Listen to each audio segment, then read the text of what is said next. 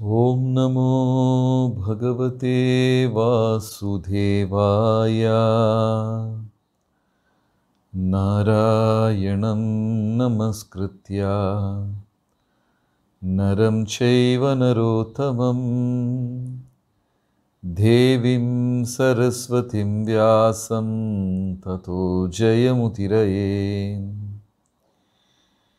He Krishna Karuna Sindhu Deenabandhu Jagatpate Gopesha Gopika Kanta Radha Kanta Namostute Tapta Kanchana Gaurangi Radhe Vrindavaneshwari Vrishabhanusute Devi Pranamami Haripriye.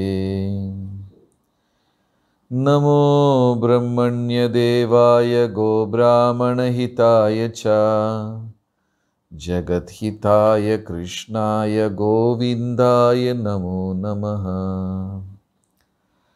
Krishnaya Vasudevaya Devaki Nandanaya Cha Nanda Gopa Kumaraya Govindaya Namo Namaha. Jaya Sri Krishna Chaitanya Prabhu Nityananda Shri Advaita Gadadhara Srivasadi Gaura Bhakta Vrinda. Hare Krishna Krishna Krishna Hare Hare Hare Rama Rama Rama Hare Hare. Hare Krishna. എല്ലാ ഭക്തജനങ്ങൾക്കും എൻ്റെ വിനീതമായ പ്രണാമം. നാളെ സുദിനമാണ് ജഗന്നാഥ രഥയാത്രയുടെ. ഇന്നത്തെ ദിവസം ഗുണ്ടീച്ച മാർജനം എന്നൊരു ചടങ്ങാണ് ഇന്ന് നടക്കുന്നത്. മാർജനം എന്ന് പറഞ്ഞാൽ വൃത്തിയാക്കുക എന്നാണ്. ഇന്ന് നാട്ടുകാരെല്ലാം കൂടെ ചേർന്ന് രഥയാത്ര വന്ന് അവസാനിക്കുന്ന സ്ഥലത്ത് ഉള്ള ക്ഷേത്രത്തിനെ സ്വയം വൃത്തിയാക്കും. എല്ലാവരും നാട്ടുകാരെല്ലാം പോയി ചേർന്ന് ചെയ്യും. അങ്ങനെ വൃത്തിയാക്കുമ്പോൾ അവരുടെ ബോധം ചിത്തം ശുദ്ധമാകുന്നു. അങ്ങനെ ഇന്ന് മാർജന ഉത്സവവും നാളെ ജഗന്നാഥ് സ്വാമിയുടെ രഥോത്സവം കൂടെയാണ്. അപ്പോൾ ഈ രഥയാത്രയുടെ പല മഹാത്മ്യം കഴിഞ്ഞ 2-3 ഘട്ടമായി നമ്മൾ വിവരിച്ചു. യഥാർത്ഥത്തിൽ എന്താ നടന്നതെന്ന് വെച്ചാൽ, നേരത്തെ പറഞ്ഞതുപോലെ വൃന്ദാവനത്തിൽ വ്രജവാസികളെല്ലാം ഭഗവാനെ ഓർത്തോർത്ത് വിരഹത്തിൽ കഴിയുകയാണ്. ദ്വാരകയിലുള്ള ഭഗവാന്റെ പത്നിമാരും മറ്റുള്ളവരെല്ലാം ആരും വൃന്ദാവനം ഇതുവരെ കണ്ടിട്ടില്ല. ദ്വാരകയിലുള്ളവർക്ക് വൃന്ദാവനത്തിനെ കുറിച്ച് അറിയണം, വൃന്ദാവനത്തിലുള്ളവർക്ക് കൃഷ്ണൻ അങ്ങോട്ട് വരണം. ഇങ്ങനെ ഓരോരുത്തരുടെ ആഗ്രഹവും മൂർധന്യ അവസ്ഥയിൽ നിൽക്കുന്ന സമയത്താണ് ഒരു ഗ്രഹണ ദിവസം വരുന്നത്. അങ്ങനെ ഗ്രഹണം പുണ്യ നദിയിൽ പുണ്യ തീർത്ഥങ്ങളിൽ കുളിക്കാനായിട്ട് കുരുക്ഷേത്രത്തിൽ എല്ലാവരും ഒത്തുകൂടി. ഗ്രഹണം വരുന്ന സമയത്ത് സൂര്യനും ചന്ദ്രനും വിഷം ഛർദ്ദിക്കുമെന്നും ഈ വിഷം വന്നിട്ട് നവധാന്യങ്ങളിലും മറ്റ് സാധനങ്ങളിലെല്ലാം കയറിയിരിക്കും എന്നാണ് ഐതിഹ്യം. അതായത് നവഗ്രഹങ്ങൾക്കും നവരത്നങ്ങൾക്കും നവധാന്യങ്ങൾക്കും ബന്ധമുണ്ട്. ഓരോ ഗ്രഹത്തിൻ്റെ കിരണവും ഓരോരു പ്രത്യേക ധാന്യം സ്വീകരിക്കും, പ്രത്യേക രത്നങ്ങൾ അതിനെ പിടിച്ചു വലിച്ചെടുക്കും. അതുകൊണ്ടാണ് ജ്യോതിഷന്മാർ എന്തെങ്കിലും ഒരു ഗ്രഹത്തിൻ്റെ ബലം കുറഞ്ഞിരുന്നാൽ ഒരു പ്രത്യേക കല്ല് ധരിക്കാൻ പറയും. കാരണം അല്പമൊന്ന് ആ ഗ്രഹത്തിൻ്റെ ശക്തി പിടിച്ചെടുക്കാൻ പറ്റും. എന്ന് വെച്ചാൽ ഈ കല്ലുകളൊക്കെ ധരിച്ചു കഴിഞ്ഞാൽ 100 രൂപ നഷ്ടമാകുന്ന സ്ഥലത്ത് നമുക്ക് 99 രൂപയെ നഷ്ടമാവുകയുള്ളൂ. 1 രൂപ ലാഭിക്കാൻ പറ്റും ഈ കല്ലിട്ട് കഴിഞ്ഞാൽ. അപ്പോൾ ഗ്രഹണം എന്ന് പറയുമ്പോൾ സൂര്യൻ്റെയും ചന്ദ്രൻ്റെയും വിഷം ഇങ്ങനെ ഛർദ്ദിക്കുകയും അതുകൊണ്ടാണ് ഭക്തജനങ്ങളെല്ലാം പുണ്യ നദിയിൽ ചെന്ന് ഗ്രഹണ ദിവസം, ഗ്രഹണം കഴിയുന്ന സമയത്ത് പുണ്യ നദിയിൽ കുളിച്ചിട്ട് പിന്നെ വീട്ടിൽ വന്ന് പുതിയതായിട്ട് പാചകം ചെയ്ത് ഭക്ഷണം കഴിക്കുക. അങ്ങനെ ഗ്രഹണ സമയം തീരുമ്പോൾ ദ്വാരകയിലിരുന്ന് ഭഗവാനും ബലരാമനും ഭഗവാന്റെ പത്നിമാരും സുഭദ്രാദേവിയും നാരദ മഹർഷിയും ഉദ്ധവരും എല്ലാവരും കുരുക്ഷേത്രത്തിൽ സ്നാനാദി കർമ്മങ്ങൾക്കായി വന്നിരിക്കുന്നു. അതിശയം, അവിടെ വ്രജവാസികളും വന്നിരിക്കുന്നു. ഗോപന്മാരും ഗോപസ്ത്രീകളും രാധാറാണിയും നന്ദഗോപരും യശോദാദേവിയും ദേവകിയും റോഹിണിയും എല്ലാവരും അവിടെ വന്നിരിക്കുന്നു.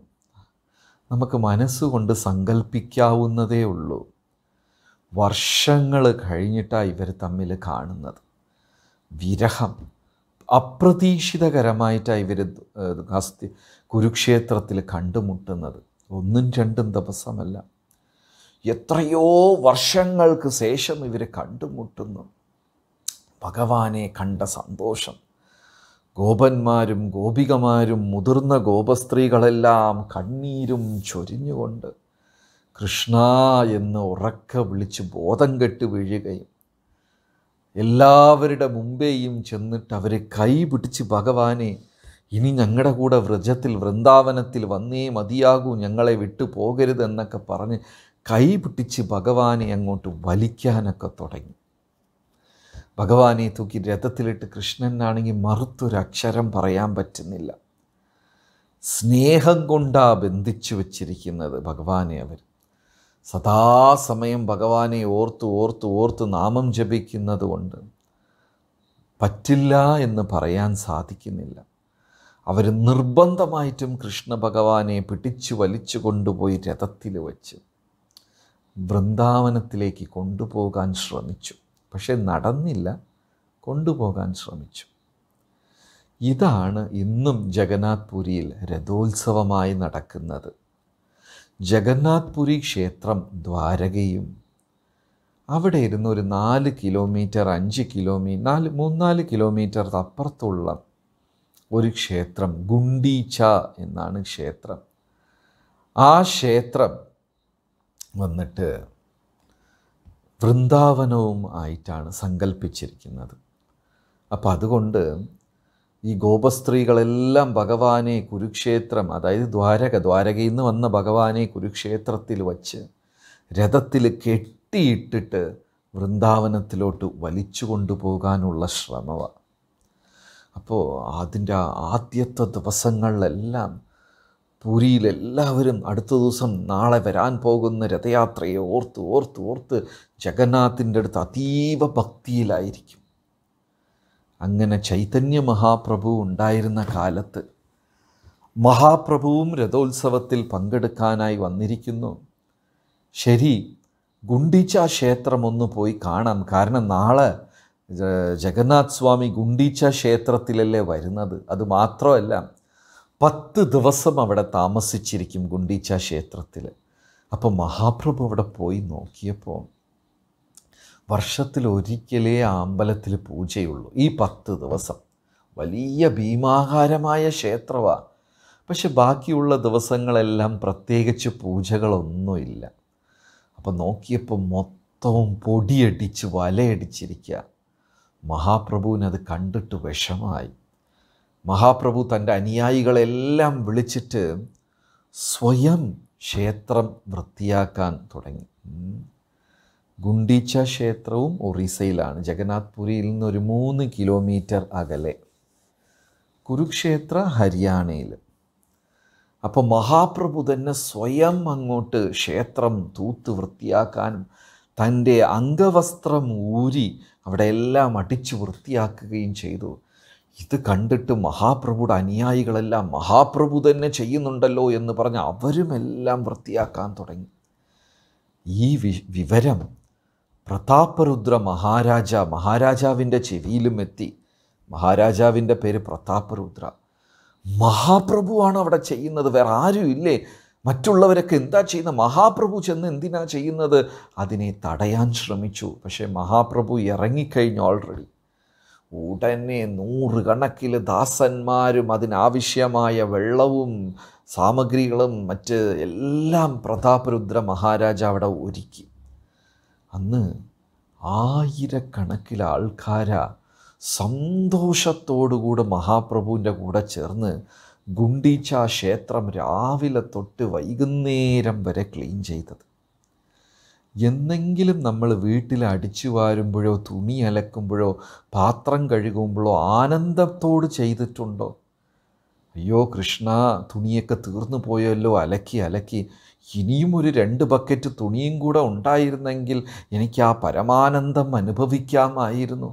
പാത്രങ്ങളെല്ലാം കഴുകി തീർന്നല്ലോ, വീട് വൃത്തിയാക്കി എന്നെങ്കിലും നമ്മളങ്ങനെ ചിന്തിച്ചിട്ടുണ്ടോ? ശപിച്ച് വയ്യ എന്ന് വെറുത്താണ് ഈ ജോലികളൊക്കെ ചെയ്യുന്നത്. ഞങ്ങളുടെ ആശ്രമത്തിൻ്റെ നിയമവും ചിട്ടയാണ് നമ്മുടെ വസ്ത്രം സ്വയം കഴുകണം. ഞാൻ എപ്പോഴും ആലോചിക്കും, എന്തെല്ലാമോ ഈ ആൾക്കാർ കണ്ടുപിടിക്കണം.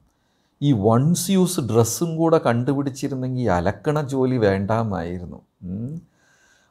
ഇവിടെ നമ്മുടെ ഇന്നത്തെ സത്സംഗത്തിൽ ഏകദേശം 800 പേരുണ്ട്. അലക്കുന്ന ജോലി ഇഷ്ടമുള്ള ആരെങ്കിലും നമ്മുടെ കൂട്ടത്തിലുണ്ടോ? ഉണ്ടെങ്കിൽ യെസ് എന്ന് ടൈപ്പ് ചെയ്യുക. ആ മഹാത്മാവിനെ ഒന്ന് കാണണം. ഈ അലക്കുന്ന ജോലി ഇഷ്ടമുള്ള ആരെങ്കിലും ഒരാളും? അതാ ഒരു ദീപാൻ നായറുണ്ട്. യെസ്. ചിലപ്പോൾ ജീവിതത്തിൽ ഒരു തുണി പോലും അലക്കി കാണൂല, അതാണ് ഇങ്ങനെയൊക്കെ പറയുന്നത്. വേറെ ആരും ഇല്ല, ഒരാൾ മാത്രമേ ഉള്ളൂ. ഇത് നമ്മൾ നിരന്തരം ഇതൊക്കെ ചെയ്യുമ്പോൾ നമ്മളങ്ങ് മടുക്കും.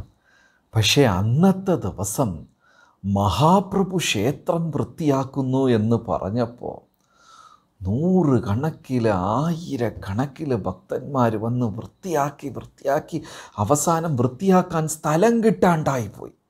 എല്ലാവരും ഓരോ സ്ഥലം പിടിച്ചെടുത്തിരിക്കുക വൃത്തിയാക്കാൻ വേണ്ടി. അതുകൊണ്ട് ചിലർ വൃത്തിയാക്കിയ സ്ഥലം തന്നെ വൃത്തിയാക്കാൻ തുടങ്ങി. അങ്ങനെ ചെയ്ത് ആനന്ദം കൊണ്ട് ഉന്മത്തരായി ആൾക്കാർ എന്ത് ചെയ്യാൻ തുടങ്ങി? ഒരാൾ വെള്ളം കോരി ഇനിയൊരാളുടെ പുറത്ത്. ഉമാ ജയപ്രകാശ് പറയുന്നു, എനിക്ക് ക്ലീനിങ് ഇഷ്ടമാണ്. ആഹാ, പേരെടുക്കാൻ വിട്ടുപോയി. ഞാൻ പേരെടുത്തിട്ട് ഇവരെല്ലാം നമ്മുടെ അമ്പലത്തിൽ വിളിക്കാമായിരുന്നു, ഇടയ്ക്കിടയ്ക്ക് വന്ന് എല്ലാം ഒന്ന് വൃത്തിയാക്കി തന്നിട്ട് പോകാൻ.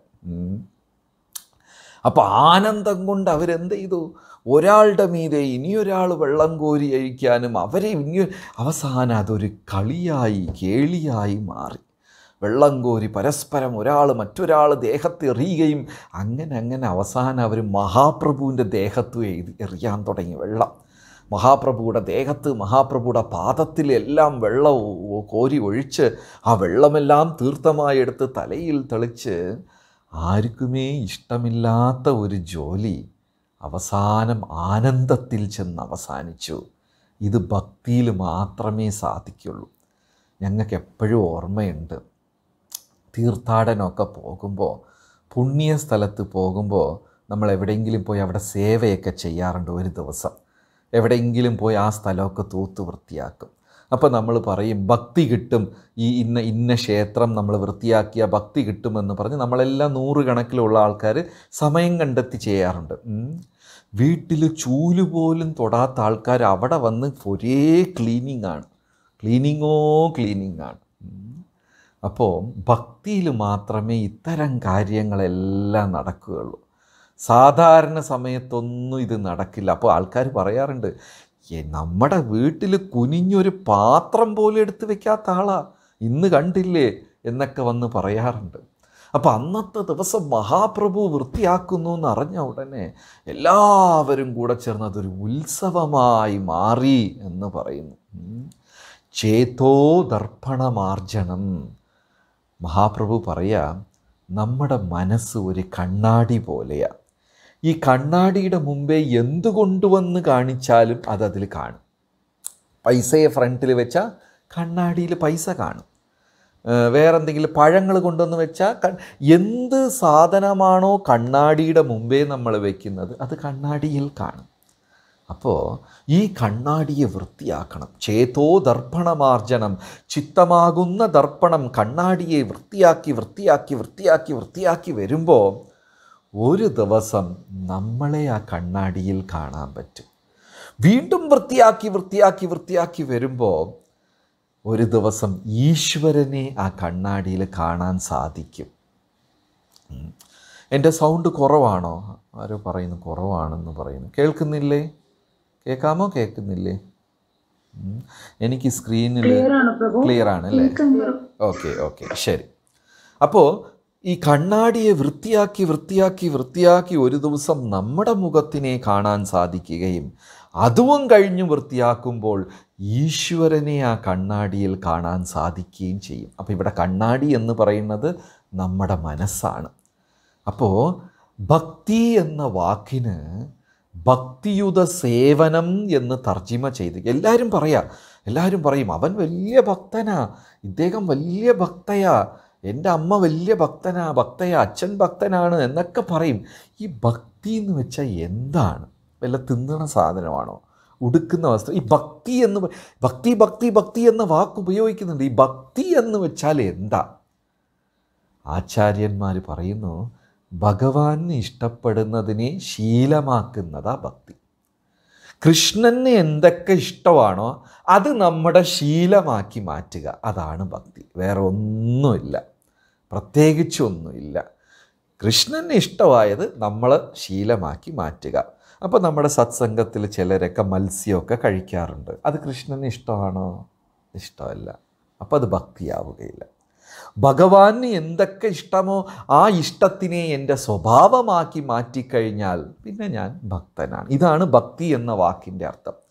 അപ്പം അന്നത്തെ ദിവസം എല്ലാവരും വൃത്തിയാക്കി മനസ്സിനെ അങ്ങ് മനസ്സിനെ വൃത്തിയാക്കിയപ്പോൾ ആ സേവനം കഴിഞ്ഞ ആനന്ദമാണ്. സാധാരണ നമ്മളെ വീട്ടിലൊക്കെ ഇത്രയും ക്ലീനിങ് ഒരു 2 മണിക്കൂറൊക്കെ ചെയ്തിരുന്നെങ്കിൽ ആ കസേരയിൽ അങ്ങനൊന്ന് നിവർന്ന് കിടക്കും.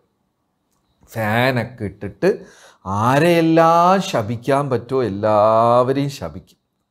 ഇതാണ് ചെയ്യുന്നത്. തളർന്നു പോകും.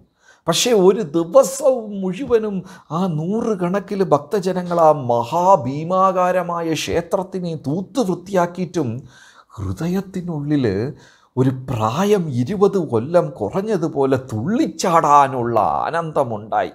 കാരണം മഹാപ്രഭുവിൻ്റെ കൂടെ ആ സേവനം ചെയ്തത് കൊണ്ട്. അതുകൊണ്ട് നമുക്കും എപ്പോഴെങ്കിലും സമയമൊക്കെ ഫ്രീ ടൈം കിട്ടുമ്പോൾ ഏതെങ്കിലും അടുത്തുള്ള അമ്പലത്തിലൊക്കെ പോയി നാമജപമൊക്കെ ചെയ്ത് അവിടെ എന്തെങ്കിലും നമുക്ക് സേവനം ചെയ്യാൻ പറ്റുമെങ്കിൽ ചെയ്തു കൊടുക്കുക. അതിൽ കിട്ടുന്ന ആനന്ദം നമുക്ക് ഒരിക്കലും വേറെ എന്താണെന്ന് പറയാനേ സാധിക്കില്ല. അപ്പോൾ ഇന്നത്തെ ദിവസമാണ് ഈ ഗുണ്ടീച്ച മാർജനം, ഈ ക്ഷേത്ര വൃത്തിയാക്കൽ ഉത്സവം നടക്കുന്നത്.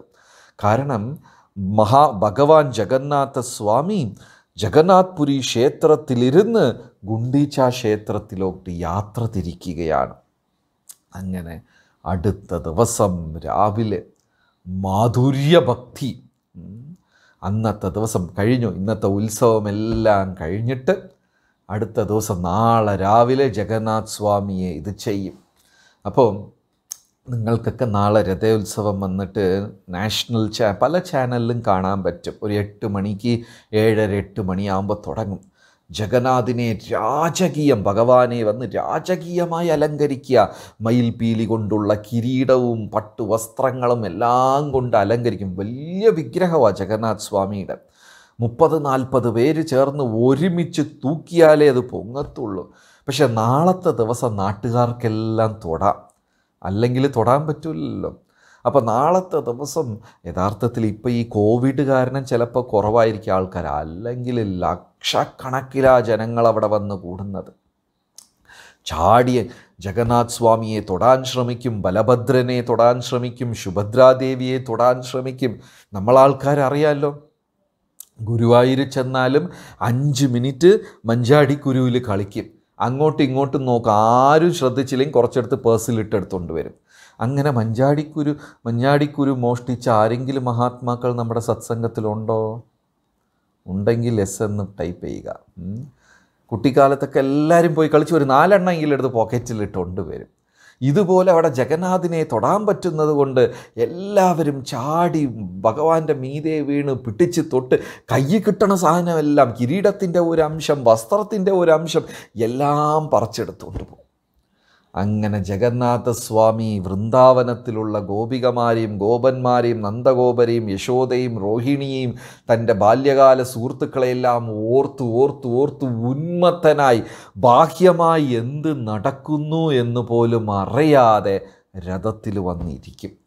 3 രഥങ്ങളാണ്. ആദ്യം പോകുന്നത് സുഭദ്രാദേവിയുടെ രഥം, ആദ്യം ബലഭദ്രൻ്റെ രഥം, രണ്ടാമത്തത് സുഭദ്രയുടെ രഥം, മൂന്നാമത്തത് ജഗന്നാഥ് സ്വാമിയുടെ. പതുക്കെ ആടി ആ രഥം നടക്കും. 1000 ലക്ഷക്കണക്കിൽ ആൾക്കാർ നാമം ഉരുവിട്ടുകൊണ്ടേ ജഗന്നാഥ് ജഗന്നാഥ് ജഗന്നാഥ് എന്ന് നാമം ഉരുവിട്ടുകൊണ്ടേ അങ്ങ് ആസ്വദിക്കും.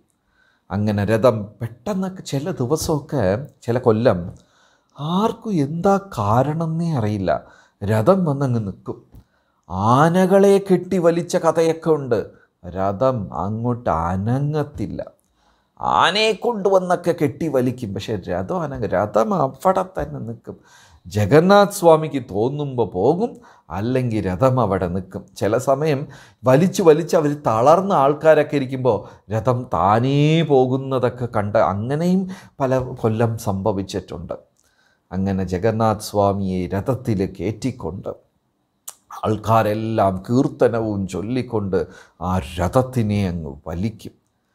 ഒരു കൊല്ലം എന്തായി, രഥം അല്പം മുന്നോട്ട് പോയി അവിടെ ഒരു സ്ഥലത്ത് നിന്നു, അനങ്ങുന്നില്ല. ദിവസം മണിക്കൂറുകളെടുത്ത് ആന കൊണ്ടുവന്ന് കെട്ടി വലിച്ചിട്ടും രഥം അനങ്ങുന്നില്ല. അപ്പോൾ അവിടെ ആൾക്കൂട്ടത്തിൽ അഫ്ഗാനിസ്ഥാനിലിരുന്ന് ഒരു പട്ടാൺ, ഒരു മുഹമ്മദീയൻ, ഷാലബേഗ എന്ന പേര്, അദ്ദേഹം അതിസുന്ദരമായിട്ട് ജഗന്നാഥിൻ്റെ കീർത്തനം ആലപിച്ചു.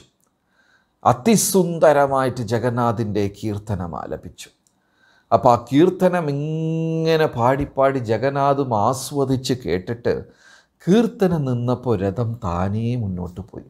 അപ്പോൾ എല്ലാവരും നോക്കി, ഇതാരായി ശാലബേഗൻ? ഒരു മുസ്ലിമാണ്, ഒരു മുഹമ്മദീയനാണ്. അതും എവിടെ നിന്നാണ് വന്നിരിക്കുന്നത്? അഫ്ഗാനിസ്ഥാനിലിരുന്ന് വന്നിരിക്കുക. ഇത് നടന്ന ഒരു കഥയാണ്, പുരാണ കഥകളൊന്നല്ല. ചില 100 വർഷങ്ങൾക്ക് മുമ്പ് അവിടെ നടന്ന ഒരു കഥയാണ്. ഒരിക്കൽ അഫ്ഗാനിസ്ഥാനിലിരുന്ന് ഒരാൾ വന്നിരുന്നു. അവിടെ വന്ന് ഒരിക്കൽ ജഗന്നാഥ് പുരിയിൽ നോക്കിയപ്പോൾ സുന്ദരിയായ ഒരു ബ്രാഹ്മണ കുട്ടി വീട്ടിൻ്റെ മുറ്റം ഇങ്ങനെ തൂത്ത് വൃത്തിയാക്കുമായിരുന്നു. അപ്പോൾ ആ മുസ്ലിം പട്ടാണിന് ഈ സുന്ദരിയായ ബ്രാഹ്മണ കുട്ടിയെ വിവാഹം കഴിക്കാൻ താല്പര്യമുണ്ടായി. ചെന്ന് ചോദിച്ചു. എല്ലാവരും പറഞ്ഞു, ഞങ്ങൾ തരത്തില്ല, ഞങ്ങളുടെ മകളെ തരത്തില്ല എന്ന് പറഞ്ഞു. ഉടനെ ആ മുസ്ലിം അഫ്ഗാൻ പട്ടാൻ എന്ത് ചെയ്തു, കുറച്ച് വെള്ളം എടുത്തിട്ട് ഈ കുട്ടിയുടെ പുറത്തിങ്ങനെ തെളിച്ചു. അത്ര തന്നെ. ബ്രാഹ്മണർ പിന്നെ വീട്ടിൽ കേട്ടില്ല. നമ്മുടെ മകൾ അശുദ്ധിയായി എന്ന് പറഞ്ഞ് വീട്ടിൽ നിന്ന് പുറത്താക്കും. ഇങ്ങനെയൊക്കെ ഒരു ഭ്രാന്തത്തരമായ ആചാരം ഒരു കാലത്ത് ഉണ്ടായിരുന്നു. എത്ര ഈസിയായിട്ട് ആൾക്കാർക്ക് മതം മാറ്റാം. രാവിലെ ഒരു ബക്കറ്റ് വെള്ളമായിട്ട് പോയാൽ മതി.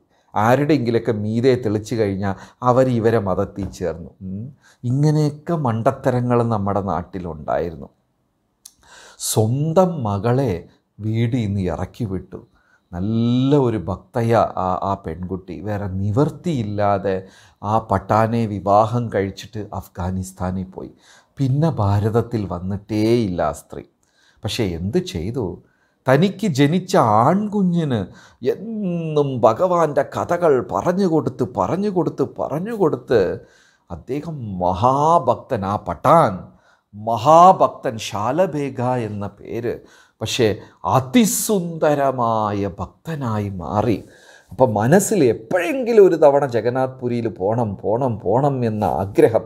അങ്ങനെ അദ്ദേഹം യുവാവായപ്പോൾ ഒരിക്കൽ സ്വയം ജഗന്നാഥ് പുരിയിൽ ആ ശാലബേഗ വന്നു. നന്നായിട്ട് കീർത്തനം ചൊല്ലുമായിരുന്നു. ശാലബേഗ വന്നു.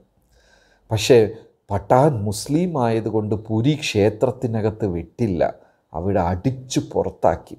അപ്പോൾ വിഷമിച്ചിട്ട് അഫ്ഗാനിസ്ഥാനിൽ നിന്ന് ഇത്രയും ദൂരം നടന്ന് യാത്ര ചെയ്തിട്ട് വന്നിട്ട് എനിക്ക് ജഗന്നാഥ് സ്വാമിയെ കാണാൻ പറ്റിയില്ലല്ലോ എന്ന് വിഷമിച്ച് നാട്ടുകാരെടുത്ത് സംസാരിച്ചപ്പോൾ നാട്ടുകാർ പറഞ്ഞു, നീ വിഷമിക്കണ്ട, ഒരാഴ്ചയിൽ രഥോത്സവമുണ്ട്, ജഗന്നാഥ് സ്വാമി പുറത്തു വരും, നിന്നെ അമ്പലത്തിനകത്തല്ലേ കയറ്റാത്തത്, ഭഗവാൻ പുറത്തു വരും, നിനക്ക് കാണാൻ സാധിക്കും എന്ന് പറഞ്ഞു.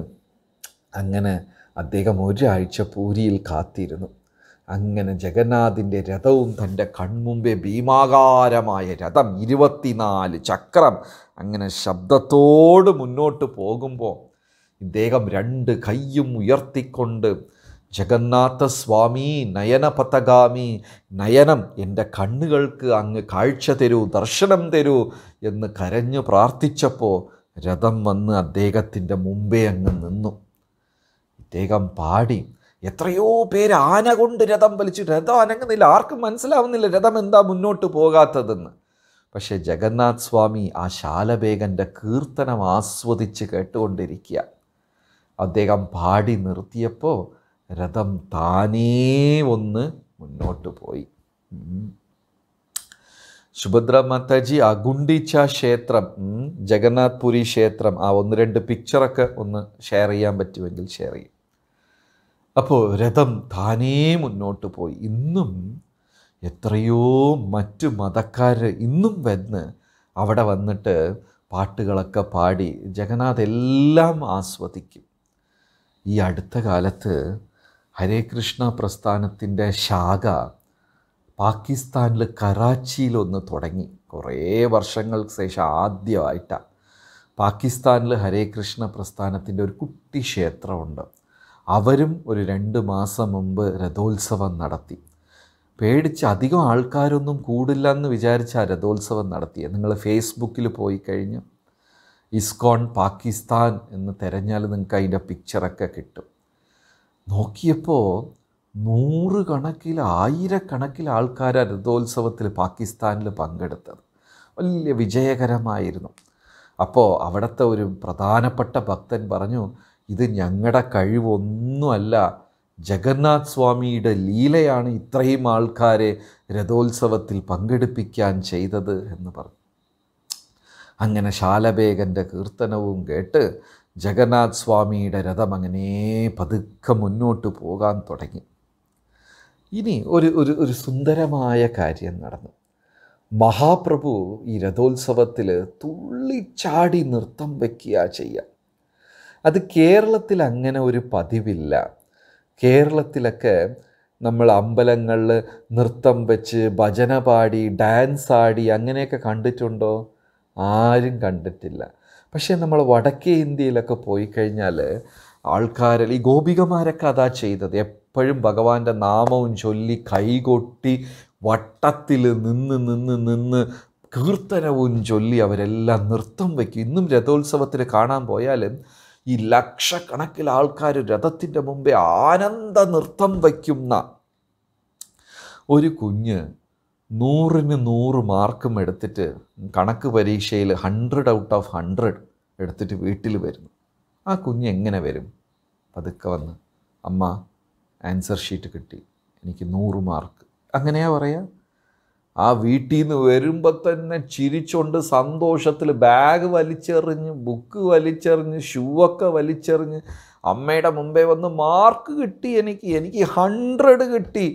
സന്തോഷം എന്ന് പറയുമ്പോൾ അത് ആനന്ദം എങ്ങനെയാണ് പ്രകടിപ്പിക്കുക?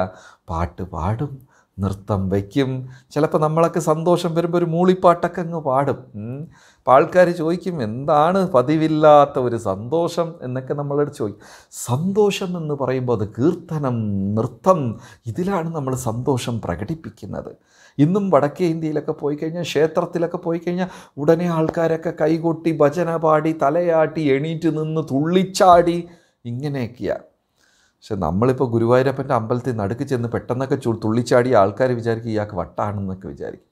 പക്ഷെ വടക്കേ ഇന്ത്യയിൽ അതൊരു ഭക്തിയുടെ ഒരു രസമാണ്. രണ്ട് കയ്യും ഉയർത്തി തുള്ളിച്ചാടി ആനന്ദ ഉന്മത്തനായി നൃത്തം വയ്ക്കുക എന്ന് പറയുന്നത്. അപ്പോൾ രഥോത്സവത്തിൻ്റെ മുമ്പേ ജഗന്നാഥ് സ്വാമിയും ചൈതന്യ മഹാപ്രഭുവും രണ്ട് കയ്യും ഉയർത്തിക്കൊണ്ട് നൃത്തം വയ്ക്കുന്നുണ്ടായിരുന്നു. അപ്പോൾ മഹാപ്രഭു നൃത്തം വയ്ക്കുന്നത് കണ്ടപ്പോൾ നൂറുകണക്കിൽ ആയിരക്കണക്കിൽ ഭക്തജനങ്ങളെല്ലാം തുള്ളിച്ചാടി നൃത്തം വയ്ക്കുക. അപ്പോൾ ആലോചിച്ച് നോക്കൂ, ഒരാൾ കീർത്തനം ചെയ്യുന്നതും ആയിരക്കണക്കിൽ ആൾക്കാർ ഒരുമിച്ച് ഒത്തുചേർന്ന് കീർത്തനം ചെയ്യുന്നതും ആ നേരത്ത് നമ്മൾ അവിടെ നിൽക്കുകയാണെങ്കിൽ നമ്മുടെ ഹൃദയത്തിനെ അതങ്ങ് വല്ലാണ്ട് സ്വാധീനിക്കും.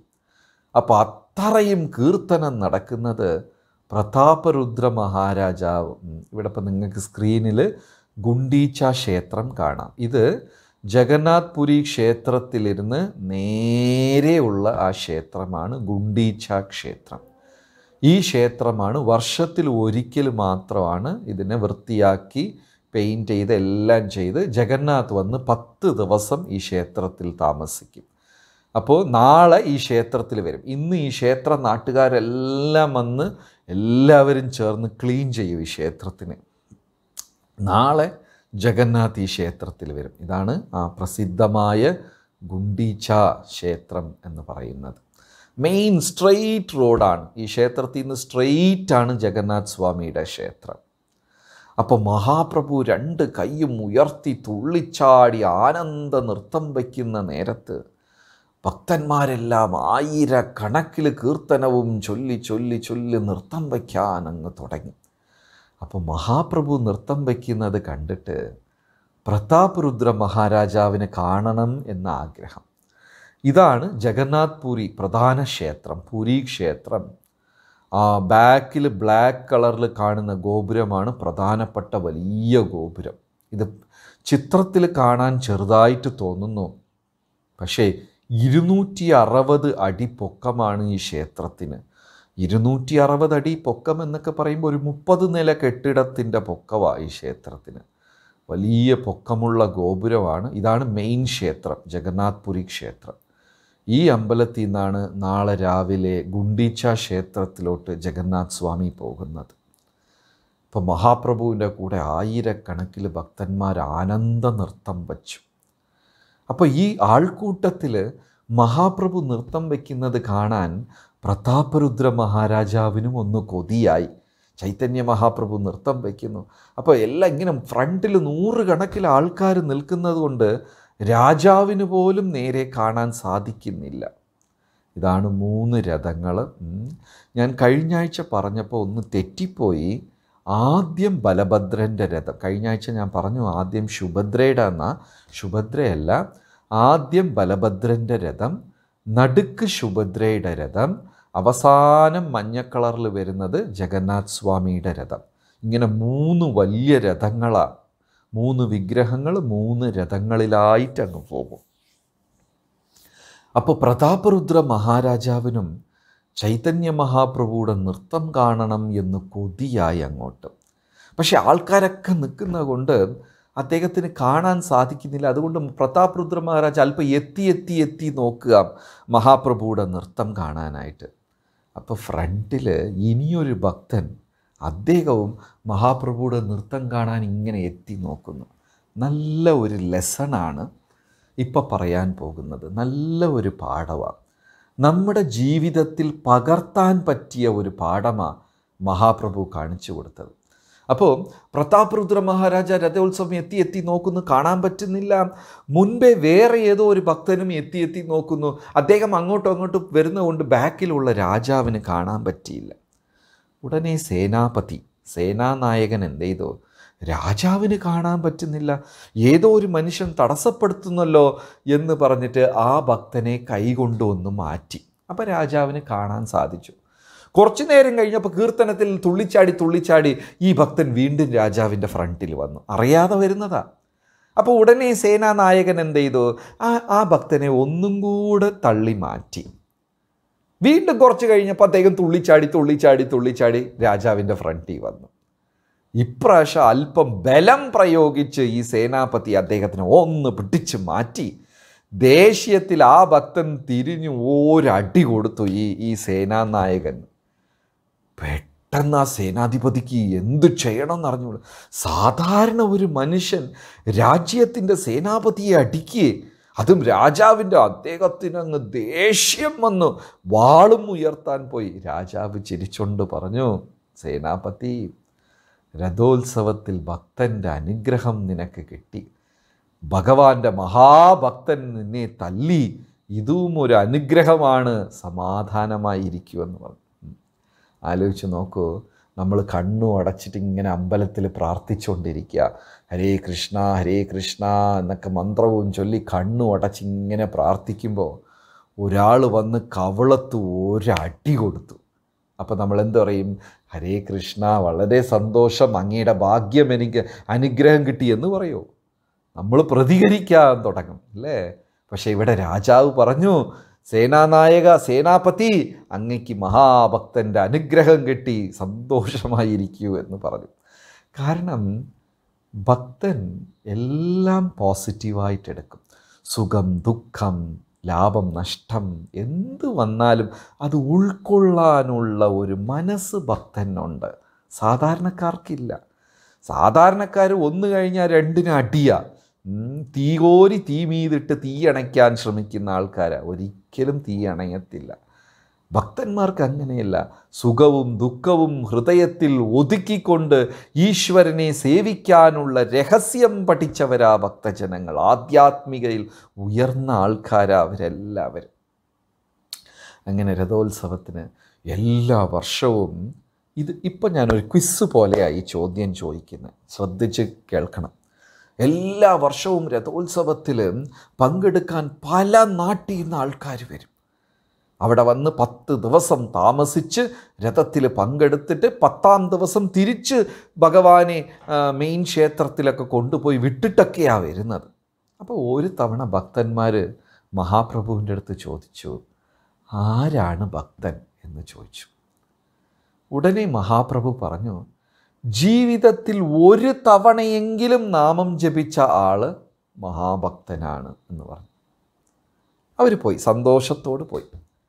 അടുത്ത കൊല്ലം വീണ്ടും അതേ ഭക്തർ വന്നു രഥയാത്രയിൽ പങ്കെടുക്കാൻ.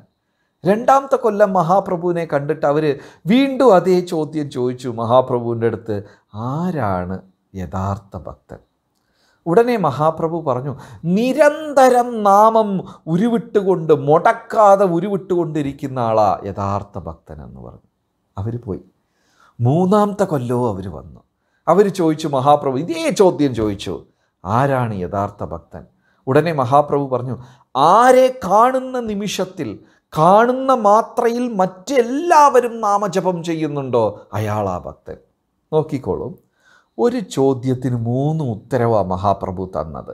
ഫസ്റ്റ് മഹാപ്രഭു പറഞ്ഞു, ഒരു തവണയെങ്കിലും നാമം ജപിക്കുന്ന ആളാ ഒരു മഹാഭക്തൻ. 2ാമത്തെ കൊല്ലം പറഞ്ഞു, നിരന്തരം നാമം മുടങ്ങാതെ ജപിക്കുന്ന ആൾ മഹാഭക്തൻ. 3ാമത്തെ കൊല്ലം പറഞ്ഞു, ആരെ കാണുന്ന നിമിഷത്തിൽ മറ്റെല്ലാവരും നാമം ജപിക്കുന്നോ അദ്ദേഹമാണ് മഹാഭക്തൻ. എന്തുകൊണ്ട് മഹാപ്രഭു 3 വ്യത്യസ്തമായ മറുപടി പറഞ്ഞത്? ആൻസർ ടൈപ്പ് ചെയ്യൂ, നോക്കട്ടെ. എന്തുകൊണ്ട് ഒരേ ആൻസറല്ലേ പറയേണ്ടത്? ഓരോ കൊല്ലവും എന്തുകൊണ്ടാണ് മഹാപ്രഭു മാറ്റി മാറ്റി വേറെ വേറെ ഉത്തരം പറഞ്ഞത്? ആദ്യ കൊല്ലം ഒരു തവണ നാമം ജപിച്ചാൽ ഭക്തൻ, 2ാമത്തെ കൊല്ലം നിരന്തരം ജപിക്കുന്ന ആൾ ഭക്തൻ, 3ാമത്തെ കൊല്ലം ആരെ കാണുമ്പോൾ മറ്റുള്ളവർ ജപിക്കുന്നു ഭക്തൻ. Yes, correct.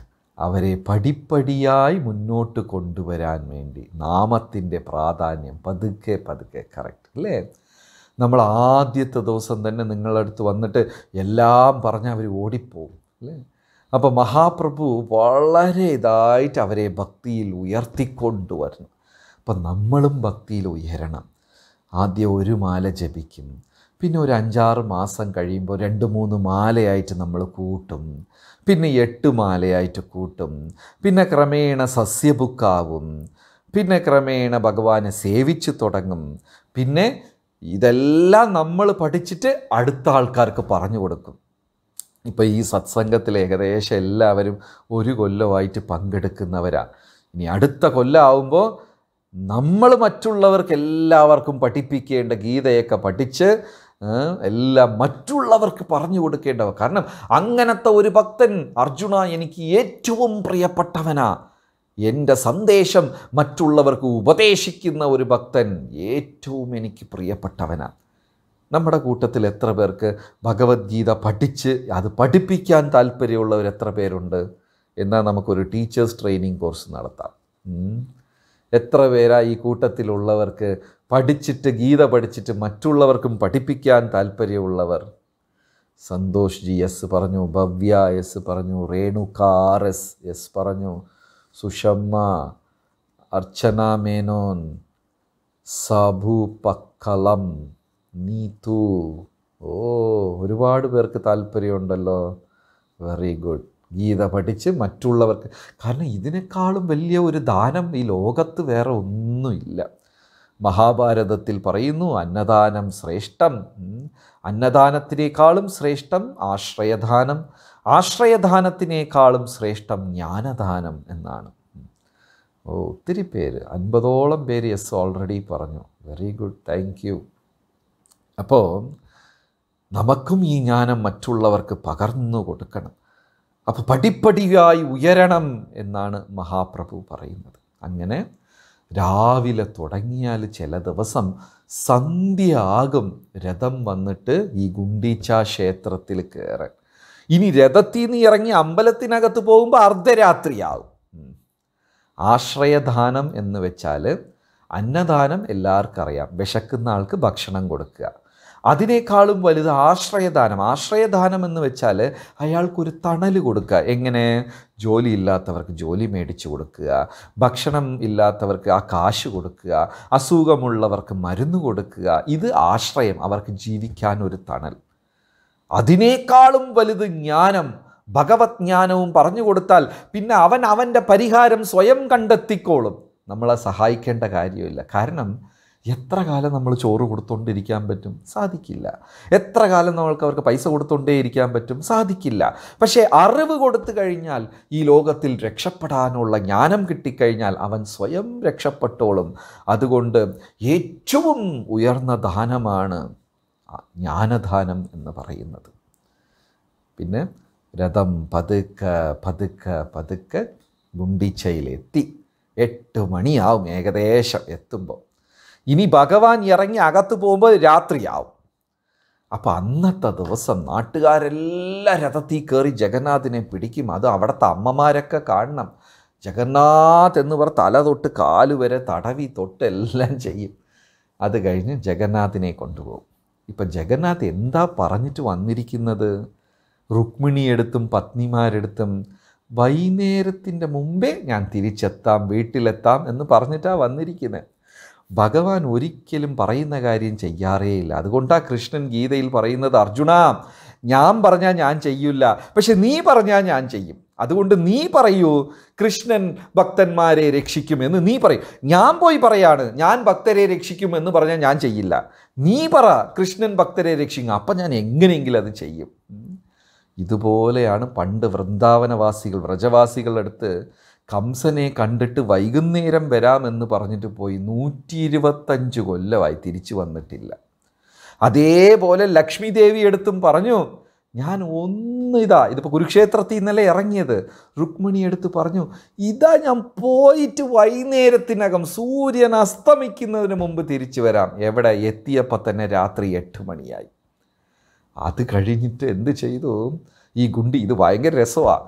ഗുണ്ടിച്ച ക്ഷേത്രക്കാരെന്ത് ചെയ്യും വെച്ചാൽ ഞാൻ പഴയ ക്ലാസ്സിൽ പറഞ്ഞു ജഗന്നാഥിൻ്റെ നിവേദ്യം എത്ര വട്ടമാണ് നിവേദിക്കുന്നത്. ജഗന്നാഥ് ഭക്ഷണപ്രിയനാണ്. അതുകൊണ്ട് ഇവരെന്ത് ചെയ്യും? ഭക്ഷണം 2 ഇരട്ടി കൊടുക്കും അങ്ങോട്ട് പോകാതിരിക്കാൻ വേണ്ടിയിട്ട്. അപ്പോൾ മത്സരമായി 2 ക്ഷേത്രങ്ങളുടെ ഇടയ്ക്ക്. കാരണം ഇവർക്ക് 10 ദിവസമല്ലേ കിട്ടിയിട്ടുള്ളൂ. അവർക്ക് 355 ദിവസം കൊടുക്കണ മൊത്തം ഇവർ 10 ദിവസത്തിൽ കൊടുക്കാൻ ശ്രമിക്കും. അയ്യോ, ഭക്ഷണം കൊണ്ടങ്ങ് നിറയും ക്ഷേത്രം. ഇവർ വിടത്തില്ല. ഇവർ ഡബിൾ ഭക്ഷണമാണ് കൊടുക്കുന്നത്. വൈകുന്നേരത്തിനകം വരാമെന്ന് പറഞ്ഞിട്ടാണ് വന്നത്. അവിടെ ലക്ഷ്മി ദേവി എണ്ണുന്നുണ്ട്. 1, 2, 3, 10 ദിവസമായി. വൈകുന്നേരത്തിനകം വരാമെന്ന് പറഞ്ഞ് പോയ ആളെ കാണാനില്ല. അപ്പം 10ാമത്തെ ദിവസം ലക്ഷ്മി ദേവി എന്ത് ചെയ്യും? മല്ലന്മാരെ അയക്കും. ഇപ്പോഴും അത് നല്ല രസമാണ് കാണാൻ. മല്ലന്മാരങ്ങോട്ട് വരും. മല്ലന്മാർ വന്നിട്ട് ചെറിയ ചെറിയ വടിക്കഷ്ണങ്ങൾക്ക്, ചെറിയ ഒരു ഭംഗിക്ക് ചെറിയ വടിക്കഷ്ണമൊക്കെ കൊണ്ടുവരും. കൊണ്ടുവന്നിട്ട് ലക്ഷ്മി ദേവി പറഞ്ഞിരിക്കുക, ചെന്ന് വിളിക്കൂ. ഭഗവാൻ വന്നില്ലെങ്കിൽ പിന്നെ നീതി നിയമം ഒന്നും നോക്കണ്ട, അടിച്ചെടുത്ത് രഥത്തിൽ കെട്ടിയിട്ടിട്ടെങ്കിൽ ബാക്കി ഞാൻ നോക്കിക്കോളാം. ലക്ഷ്മി ദേവി കൊടുത്തിരിക്കുകയാണ്. പാപം പുണ്യം ഒന്നും നോക്കണ്ട, ഭഗവാനെ അടിച്ചെടുത്ത് തൂക്കി രഥത്തിൽ ഇട്ടിട്ട് തിരിച്ച് ബാക്കിയെല്ലാം ലക്ഷ്മി ദേവി പറഞ്ഞിരിക്കുക. അപ്പോൾ എന്താ, നാളെ രഥോത്സവം കഴിഞ്ഞാൽ 10ാമത്തെ ദിവസം ഉൾട്ടാരഥം എന്നാണ്, തിരിച്ചു വരവ്. അപ്പോൾ 10ൻ്റെ അന്ന് മല്ലന്മാരെല്ലാം, ബോഡി ബിൽഡേഴ്സ് മല്ലന്മാരെല്ലാം ജഗന്നാഥ് പുരി ക്ഷേത്രത്തിൽ നിന്ന് ഗുണ്ടിച്ചയിൽ പോകും. വലിയ ചൂരലും കൊണ്ടാണ് പോകുന്നത്. ഇവിടെ നിന്ന് ഇവിടെ ഇരുന്ന് എന്താ പറയുക, ജഗന്നാഥ് തിരിച്ചു വരൂ, ജഗന്നാഥ് തിരിച്ചു വരൂ, ഹേ കാളിയ, ഇങ്ങനെയൊക്കെയാണ് വിളിക്കുന്നത്. കാളിയ എന്ന് പറഞ്ഞാൽ ബ്ലാക്കി എന്നൊക്കെ പറയൂലേ ആൾക്കാർ, വിളിക്കൂല്ലേ. അവൻ കറുപ്പനാണ്, ഇവൻ വെളുപ്പാണ്, അങ്ങനെയൊക്കെ പറയില്ലേ. അപ്പോൾ ജഗന്നാഥ് കാളിയ, ഇങ്ങനെ ഇവിടെ നിലവിളിച്ചുകൊണ്ടേ പോവും. അവിടെ പോയിട്ട് ഫ്രണ്ടിൽ വരുന്നവർക്കൊക്കെ ഈ ചൂരൽ കൊണ്ട് അടിക്കും ഇവർ. നല്ല രസമാണ്, നമുക്കൊക്കെ കിട്ടും. എനിക്ക് 2 വട്ടം അടി കിട്ടിയിട്ടുണ്ട്. ഫസ്റ്റ് ടൈം ഈ കാര്യമൊന്നും അറിഞ്ഞൂടാ. നമ്മൾ ഈ കേരളത്തിൽ നിന്നൊക്കെ പോകുമ്പോൾ അമ്പലത്തിൽ പോയിട്ട് അടിയും കൂടെ വാങ്ങിച്ചുകൊണ്ട് വരെ നമുക്ക് ദേഷ്യം വരും. ഇവരെന്തിനാണ് നമ്മളെ അടിക്കണമെന്ന് നമുക്ക് ഭയങ്കര ദേഷ്യം വരും. പക്ഷെ നല്ല രസമാണ്. ചൂരൽ കൊണ്ട് എല്ലാവരെയും അടിച്ച് നോക്കിയപ്പോൾ എല്ലാവർക്കും കിട്ടുന്ന അടി. ഇവർ ചൂരൽ കൊണ്ട് അടിച്ച് ക്ഷേത്രത്തിൽ പോയിട്ട്, അടിയെന്ന് വെച്ചാൽ അങ്ങനെ വേദനിക്കുന്ന അടിയല്ല, ചുമ്മാ അങ്ങനെ തട്ടും, നമ്മുടെ ദേഹത്ത് തട്ടും.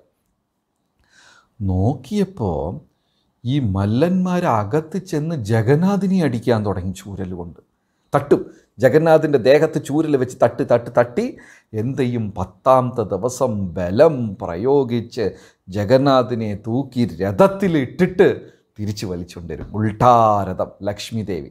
അപ്പോൾ നല്ല രസമാണ് 10ാമത്തെ ദിവസം രഥോത്സവം കാണാൻ.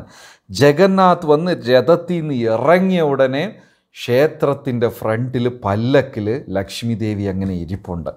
ഇങ്ങനെ 10ാമത്തെ ദിവസം ഈ ഉത്സവം നടക്കും. ജഗന്നാഥ് വന്ന് തിരിച്ച് ഇറങ്ങിയ ഉടനെ അവിടെ എന്താണ്? പല്ലക്കിൽ ലക്ഷ്മി ദേവി ഇരിപ്പുണ്ട്. ലക്ഷ്മി ദേവി മിണ്ടില്ല. ജഗന്നാഥിന് മനസ്സിലായി, ആകെ കുഴപ്പമായി എന്ന് മനസ്സിലായി.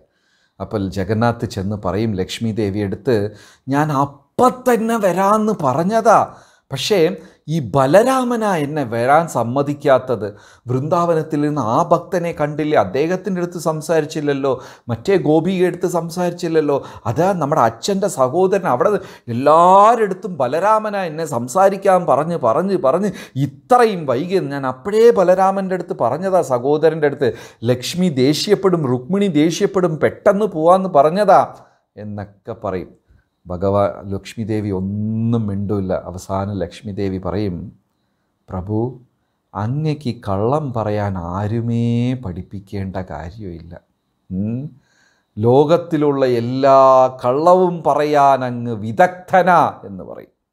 ഉടനെ ഭഗവാൻ പറയും, അല്ല, ഞാൻ കള്ളമല്ല പറയുന്നത്.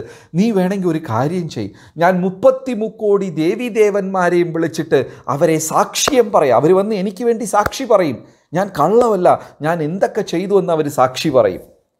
അടുത്തത് ലക്ഷ്മി ദേവി പറയും, എനിക്ക് അങ്ങയെയും വിശ്വാസമില്ല, അങ്ങയുടെ 33 കോടി ദാസന്മാരെയും വിശ്വാസമില്ല. എല്ലാം കള്ളന്മാരുടെ സാമ്രാജ്യം. ഉടനെ ഭഗവാൻ പറയും, എന്നാൽ ഞാൻ ഒരു കാര്യം ചെയ്യാം.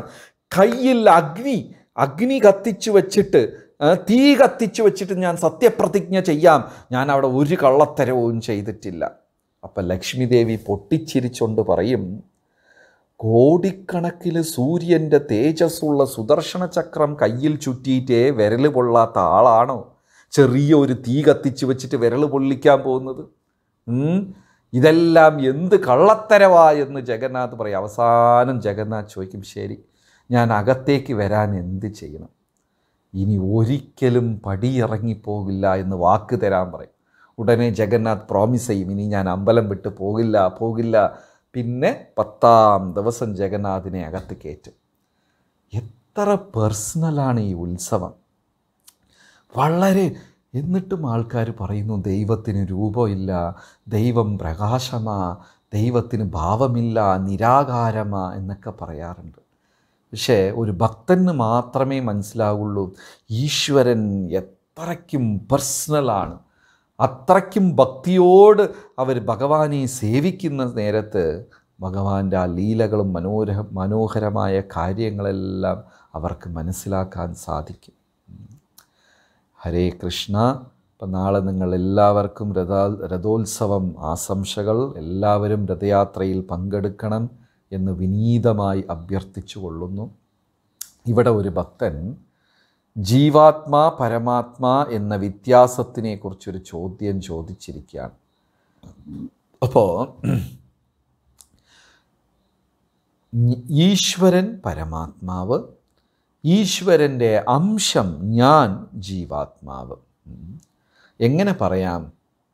വലിയ ഒരു ബക്കറ്റ് വെള്ളവും അതിലിരുന്ന് ഒരു സ്പൂണിൽ വെള്ളമെടുക്കുന്നത് പോലെ, സമുദ്രവെള്ളവും സമുദ്രത്തിൽ ചെന്ന് നമ്മൾ ഒരു കയ്യിൽ വെള്ളം കോരുന്നത് പോലെ ആ രസം ഇതിലും ഉണ്ടാകും, പക്ഷേ അളവിൽ വ്യത്യാസമുണ്ടാകും. അതേപോലെ സർവേശ്വരൻ പരമാത്മാവ് അനന്തന, ഈ ദൈവത്തിനെ അളക്കാനോ മനസ്സിലാക്കാനോ സാധിക്കില്ല. പക്ഷേ നമ്മൾ അതിൻ്റെ ചെറിയ ഒരു കണികയാണ്.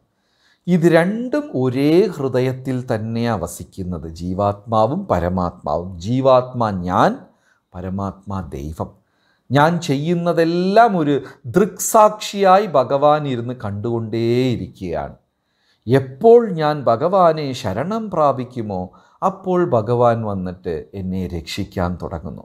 ഞാൻ വിളിക്കുന്നത് വരെ അദ്ദേഹം ഒരു സാക്ഷിയായിരുന്ന് ഇത് കണ്ടുകൊണ്ടേയിരിക്കുന്നു. ഓക്കെ, വേറെന്താ ക്വസ്റ്റ്യൻ? 4 മാസമായിട്ടേ ഉള്ളൂ പഠിക്കാൻ തുടങ്ങിയിട്ട്. ഒന്നും വിഷമിക്കണ്ട. ഭഗവത്ഗീത 4 മാസം 5 മാസം, ചിലരൊക്കെ വിചാരിക്കും ഭഗവത്ഗീതയെ ഭാഗവതമൊക്കെ അനന്തമായ ഒരു സാഗരമാണ്, നമ്മളെ കൊണ്ട് സാധിക്കുമോ? അങ്ങനെ സാധിക്കാത്തതൊന്നുമില്ല. നമുക്കെല്ലാവർക്കും അത് വായിച്ച് അധ്യാപകരായി മറ്റുള്ളവർക്ക് പഠിപ്പിച്ചു കൊടുക്കാനും സാധിക്കും എന്നുള്ളതാണ്. കുറേ പേര് കൃഷ്ണനെ അടി കൊടുത്തപ്പോൾ പാവം എന്ന് പറയുന്നു. ഓക്കെ, ഭഗവാൻ സെൻറ്റി അല്ല, ഭഗവാന് വികാരമില്ല. തീർച്ചയായിട്ടും ഭഗവാന് ഇമോഷൻസ് ഉണ്ട്. കാരണം ഗീതയിൽ പറയുന്നു, അർജുന സർവധർമാൻ പരിത്യജ്യ, എല്ലാം ഉപേക്ഷിച്ചിട്ട് മാം ഏകം ശരണം വ്രജ, എന്നെ ഒരുവനെ മാത്രം നീ ശരണം പ്രാപിക്കണം. ഭഗവാൻ, അതായത് ബ്രഹ്മസാക്ഷാത്കാരത്തിലുള്ളവർ പറയും ഭഗവാന് ഇമോഷൻസ് ഇല്ലെന്ന്. പക്ഷേ ഭാഗവതം വായിക്കുമ്പോൾ നന്നായിട്ട് മനസ്സിലാകും, പരംപിതാവാണ് അദ്ദേഹം. അതുകൊണ്ട് ആ ഇമോഷൻസ് എല്ലാം ഉണ്ട്. ശരിയാണ്, ഭഗവാൻ ഭക്തൻ്റെ വാക്കുകൾ സത്യമാക്കും. ബാലവികാസ് ക്ലാസ് ഞാൻ എടുത്തിരുന്നു. Thank you.